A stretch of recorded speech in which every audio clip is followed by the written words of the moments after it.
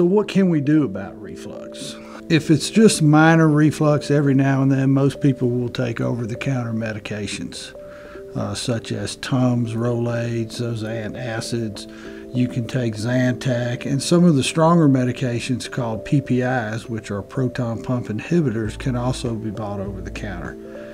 Then, of course, you can take prescription strength medicines for reflux. The problem with taking medicine for reflux every day is that it blocks the acid production. So people who take PPIs daily have no acid in their stomach, or very little.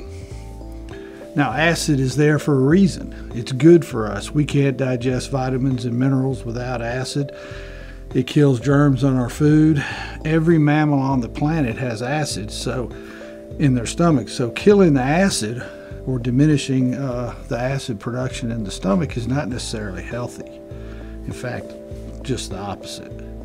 It's almost as if you treat one disease by creating another disease.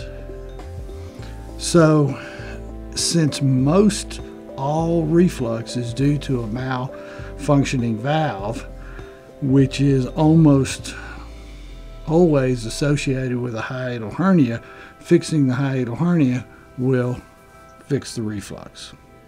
And that's sort of the simplified approach to stopping reflux with surgery. Think of it this way: if you had a hernia at your belly button and the doctor said, "Here, take this pill," you would go, "How's that going to fix this hernia?" And in many ways, it's the same phenomena. Although you can't see the hiatal hernia because it occurs inside the body between the chest and the abdomen, it's still there. It's a mechanical defect.